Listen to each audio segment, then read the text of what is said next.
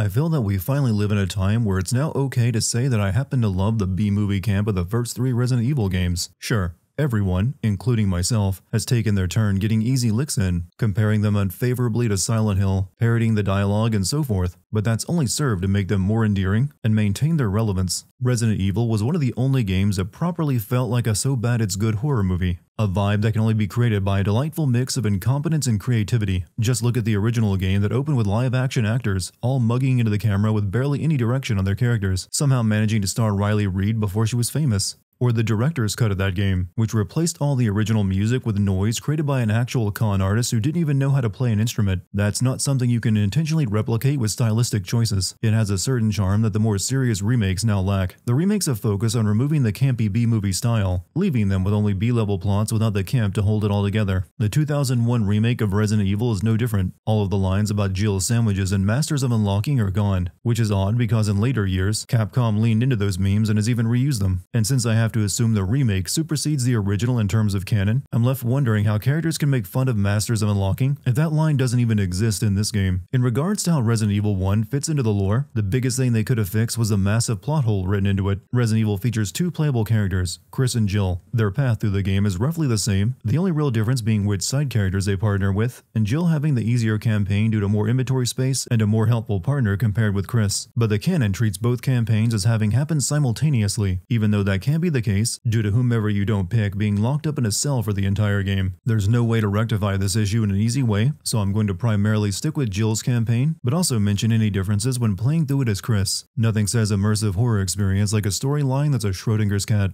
Resident Evil begins with Raccoon City's STARS Alpha team searching for Bravo team, who went missing during their investigation into a killer earlier that day somewhere in the Arkley Forest. I've never been sure why a small-town police force needs 2 special forces units who seem to be investigating the kind of crime regular police are already perfectly suited for. This feels like one of those heavily militarized police forces that need to be seen doing something to justify their insane taxpayer expense, even if what they're doing is pointless. Bizarre murder cases have recently occurred in Raccoon City. There are outlandish reports of families being attacked by a group of about 10 people.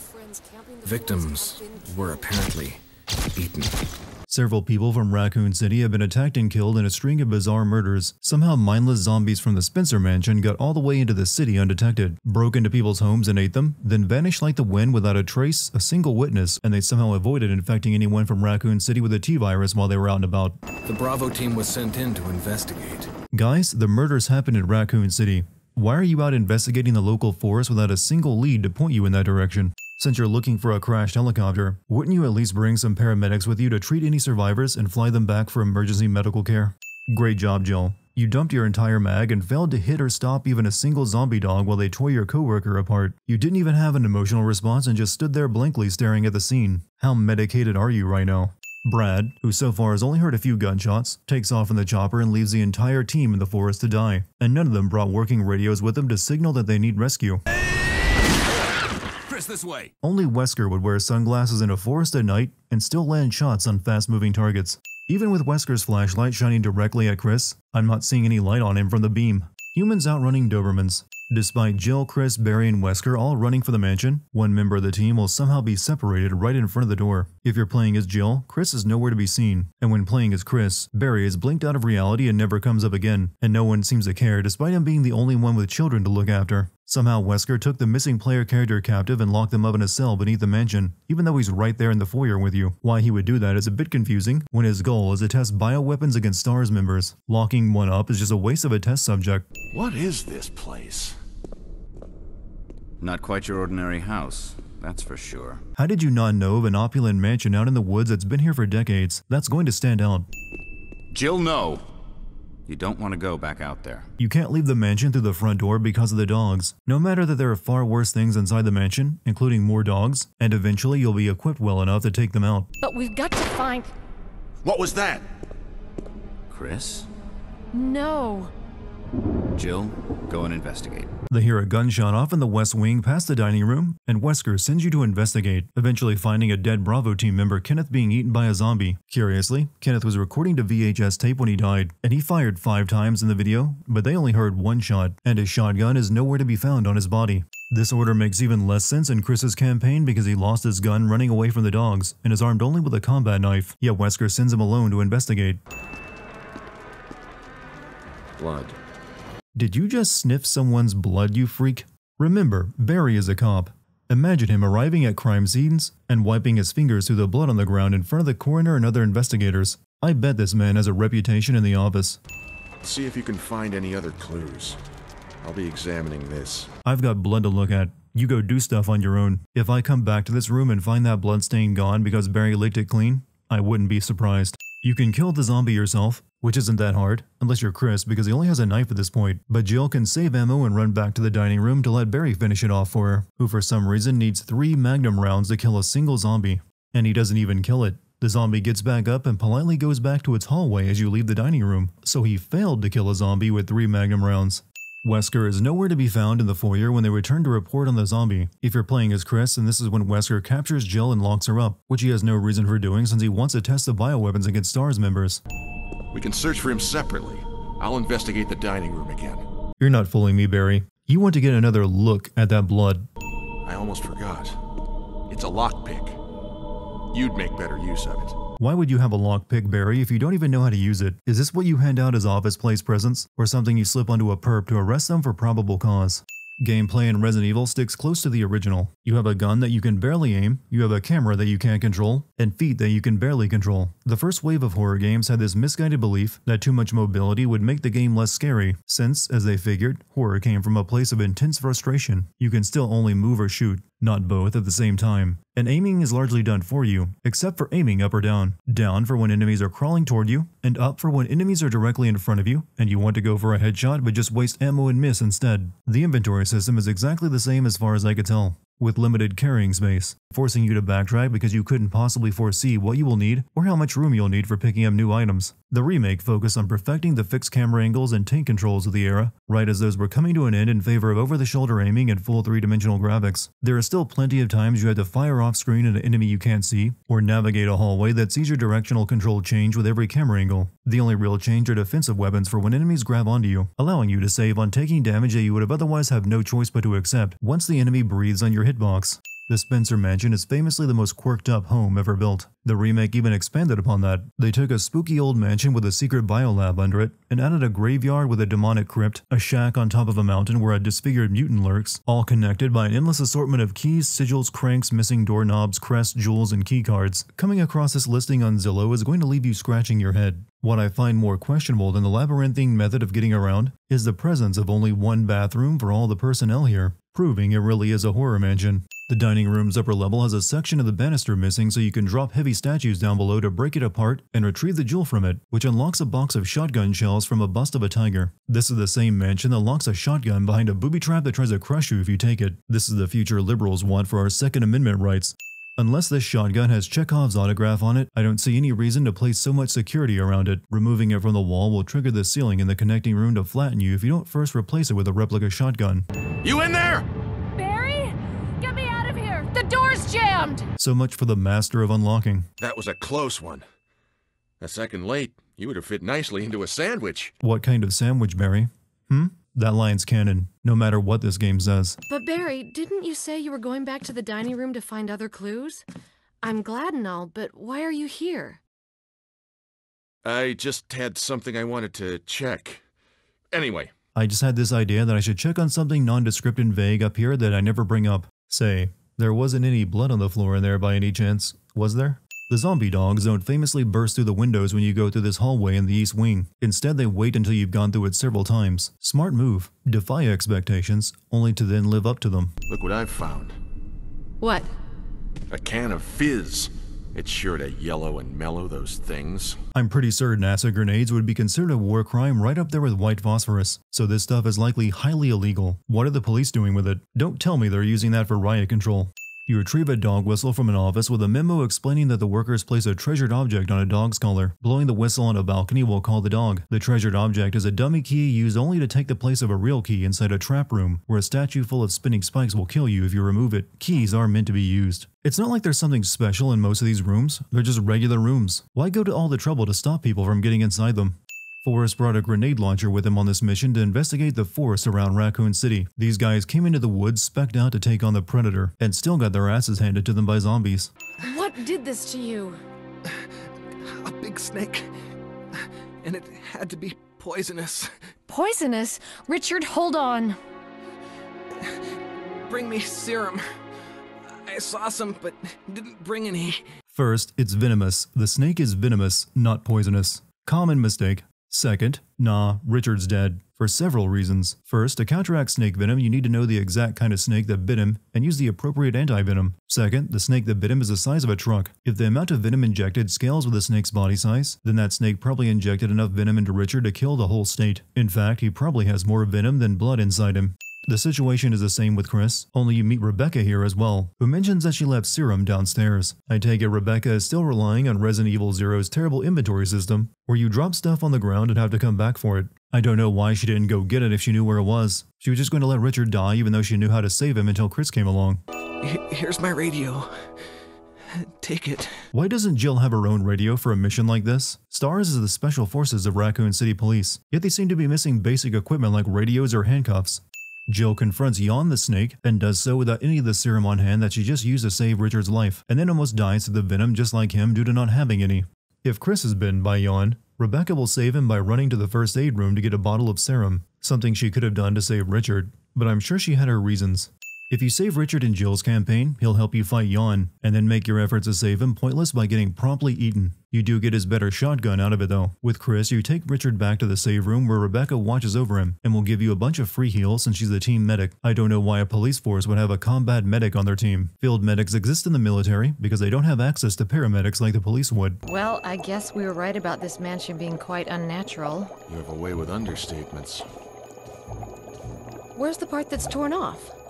Well, my only guess is that it was the most important part and somebody didn't want anyone to see it. Why not just destroy the file then? People who want to keep secrets usually don't want to also create intrigue by removing only the revealing information, but leave just enough to get you asking questions. Let's continue our investigation. You stay here and get attacked by a bee. I'm going to look for more blood. How do you create a door that opens if you play a specific song on a piano? And who would demand their employees learn to play the piano just so they can get around the facility? Jill knows how to play the piano just fine, so this is barely even a puzzle. But Chris will hammer on the keys and produce something akin to what a chimp would play before asking Rebecca to play it for him. The odd thing is, Chris doesn't know that this will open a secret door in the room. So he has Rebecca in here practicing her piano all night to play Moonlight Sonata correctly, just because he wanted to hear it performed. That sounded like Moonlight Sonata. It did?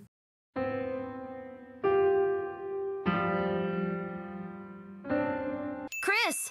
I think I got it! Shouldn't Rebecca have succeeded at playing Moonlight Sonata while Chris was off doing something else and already opened the door? Once you've collected all 4 death masks from the mansion, you can unlock the coffin inside the crypt, which is so needlessly medieval in its design, it's difficult to believe this is where researchers would dispose of a Crimson Head test subject instead of burning it. You need 4 separate masks just to unlock this thing, and they left the crest for unlocking the back of the mansion inside the coffin with it. Crimson Heads are the faster, tougher zombies, who transform from regular zombies if you don't burn their corpses, and you only have so much kerosene to burn bodies with. If you're not careful and indiscriminately kill every zombie you come across in the mansion, you can fill it full of Crimson Heads, who make getting through it a lot harder. This is such a great mechanic for making you pick and choose when to fight that it's always saddened me that they never used it again. It was nice of the builders of this crypt to include a switch on the coffin that opens a gate once you've been locked inside. You have to really love your gun to have it placed inside your tombstone. James! Gun? Ineffective! It's it! Stay away! Jill receives a radio transmission from Barry, who's struggling against the monster that guns are ineffective against. Jill rushes to the shack, but Barry is nowhere to be seen. I guess he got away and decided not to update his situation, and they won't even have a conversation about it when they meet up later. Lisa, the monster Barry was talking about, bonks Jill on the head, knocking her out cold, then leaves Jill resting by the fire until she wakes up so she can then try to kill her. This is Brad. If you can hear me, just give me a sign. After that, Jill receives a radio message from Brad in the chopper, who apparently didn't hear Barry or Wesker's radio broadcast. Otherwise, he would know they're alive down here. He's apparently flying around the mansion even though we can't see or hear the chopper. Jill's radio doesn't work well enough to do anything but pick up his transmissions, so she can't contact him. Why doesn't Brad fly back to Raccoon City to get help instead of just flying around the mansion all night if he's getting no answer? No, that wasn't part of our deal. Like I said, But it's not necessary to destroy stars. don't be a hard dog. What about my family? In the guest house, Jill overhears Barry talking to someone, and pretty clearly implicates himself in all of this. For the sake of creating mystery, the person Barry is speaking to in the same room is too muffled to make out, even though Barry can be heard plainly. Chris, stop! No! Poor Richard. He died doing what he loved best. Dying. Barry, I heard someone talking. Oh, you heard. I think age is starting to take its toll. Talking to myself is becoming a bad habit. Unless Barry can speak in a different tone of voice that's muffled while talking to himself, that's a suppository-sized pill to swallow. Where did you find a flamethrower at here, Barry? Something about that mansion still bothers me. But I think I'll stay here a little longer.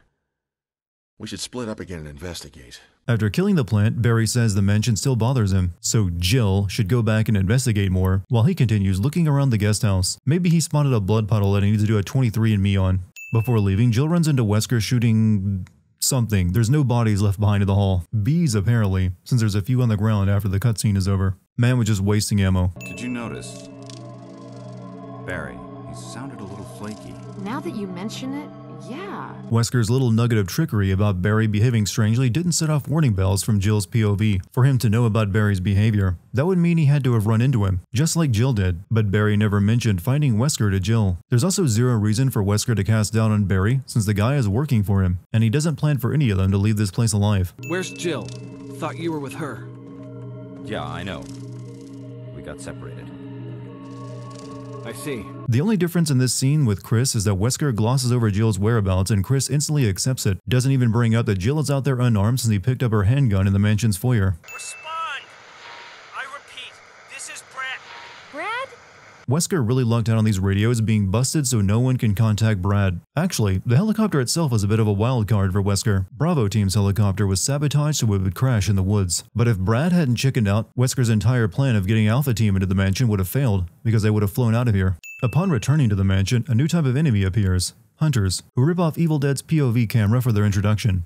Wesker fixed the broken doorknob in the west wing, making it easier for you to move around. He set all this up to test BOWs against STARS members, then realized there was a busted doorknob he just had to fix mid-test because that wasn't part of his plan. Never mind all the other locked doors that I need multiple keys and sigils for. In Jill's campaign, she just loots the office of a crest and leaves. In Chris's, he hears a scream and has to run upstairs where he finds Rebecca cowering for her life from a hunter. This is the same girl who just hours before fought her way through an infected train full of monsters, including a giant scorpion, a proto-tyrant, and a guy made of leeches, but is now reduced to begging Chris for help against a basic enemy. We can't stay here any longer.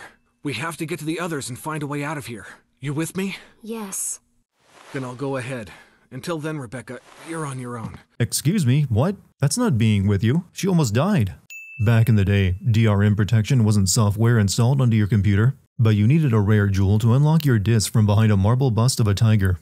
You have to fight Jan again in the library. He's just as easy as the first time, but he does knock down the exact book you didn't even know you need in his death throes. Inside the book is one of two medals which opens the way to the lab. The other you find inside a similar book in an old hallway in the basement. Inside that room you find a battery which lets you fix the elevator in the courtyard so you can drain the pond which allows you to get into the caves behind the waterfall. Chris really didn't want to get wet, because he could have gotten into the cave by walking through the waterfall without doing the rest of that stuff, which is probably what Enrico did.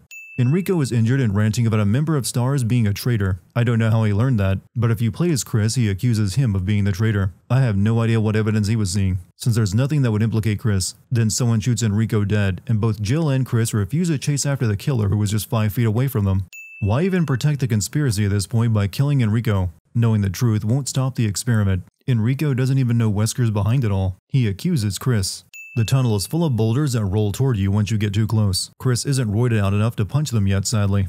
Spinning tunnels aren't naturally occurring phenomenon inside caves, which means they intentionally built this section to look like a cave and made it spin for no reason other than to make getting through it more annoying for themselves. To fix the elevator, you have to assemble an ornate cylinder with Roman numerals on it by finding the pieces, then entering a code into the machine written on the cylinder itself. Can you imagine the life of a maintenance worker for this place? Jill, go check it out.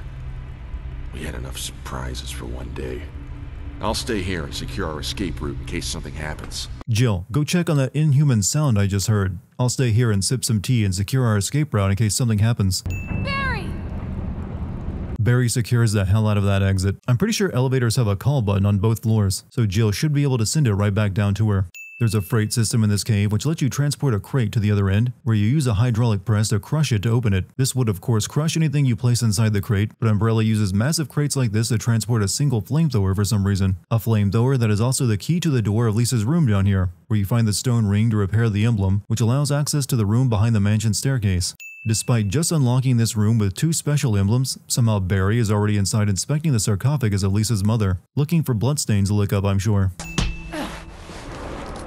Start talking. Calm down. I didn't want to do it. Believe me, I can explain. If you can jam that many sentences together in the course of 3 seconds, then yeah, you should be able to explain. But Barry will never bother explaining this, and Jill won't ask any questions either. No time to talk.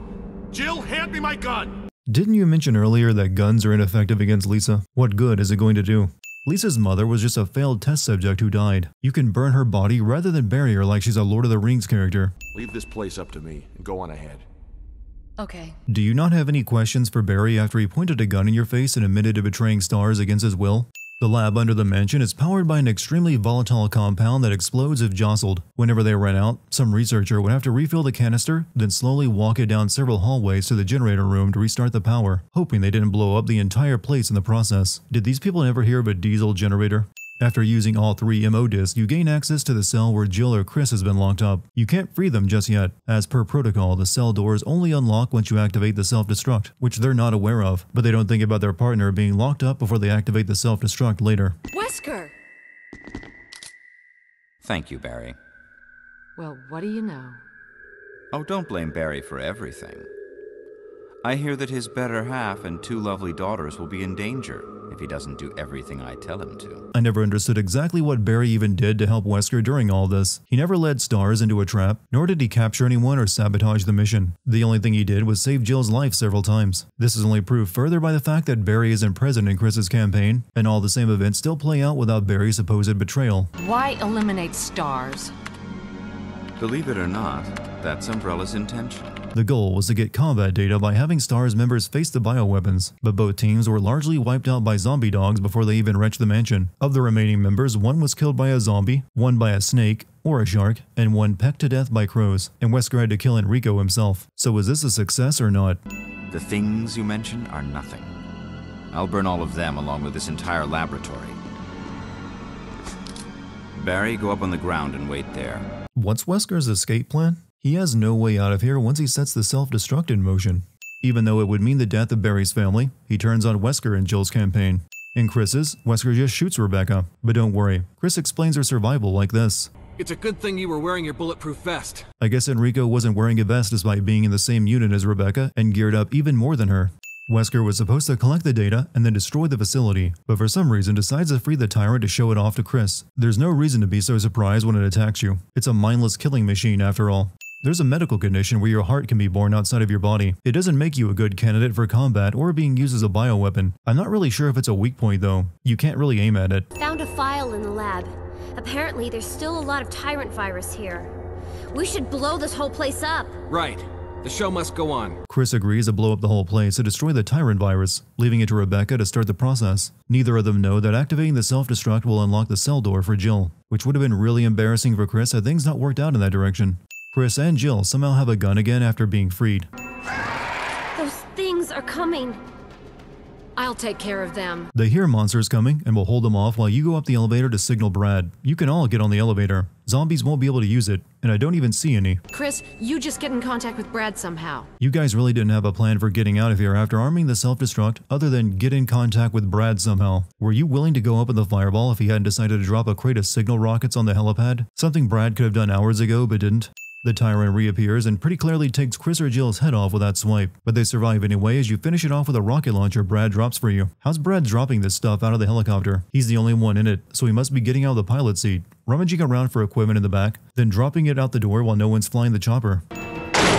Jill, use it! Somehow Brad clearly spoke to Jill like he was right next to her, since that line didn't sound like it came from the radio. Forest fires sweep through Raccoon City after massive explosions set off in nearby woods.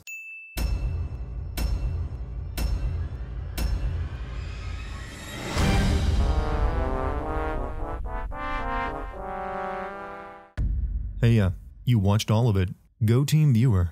Maybe you enjoyed it so much you didn't notice the like and subscribe button just waiting to be clicked. Now would be a great time for that. You can also check out my Patreon, where I post exclusive DLC and Classic Sin videos. I sent Silent Hill 3 just a few days ago, and I'll be working on Grand Theft Auto 3 soon. Speaking of Grand Theft Auto, be sure to vote for which of these 2 games you want to see next. I mean, I think we know who's going to win, but this is a democracy, and we still have to go through the process.